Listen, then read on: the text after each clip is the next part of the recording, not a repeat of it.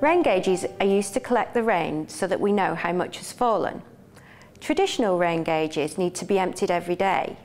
Modern rain gauges use electronics to count how many times a small bucket fills and empties each day. You can make your own rain gauge using things that you can probably find around the house or in school. First, you'll need a 2-litre clear plastic drinks bottle, a ruler, some paper clips, some scissors, sellotape and some jelly.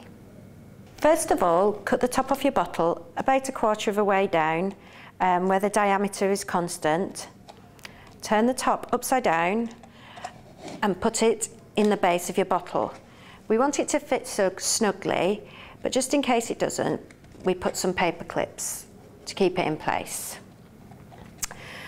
With bottles such as these, we find that there's generally a shaped area at the bottom, and to measure the depth of water accurately, we need the bottom to be flat. Now this is where people often go wrong when they're making rain gauges. In order to make the base flat, we add some jelly.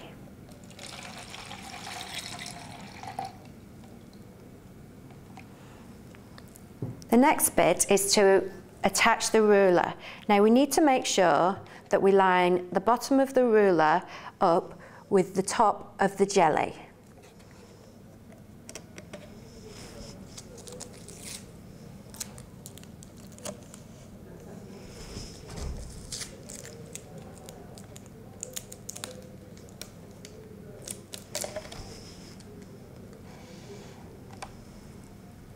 Now put your rain gauge outside. You need to put it away from trees and buildings. You could bury it in the ground a bit or put it in a plant pot with some soil or sand just to stop it blowing over.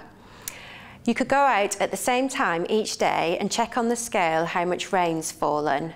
You could record it and keep your records, but don't forget to empty the rain gauge each day when you go out.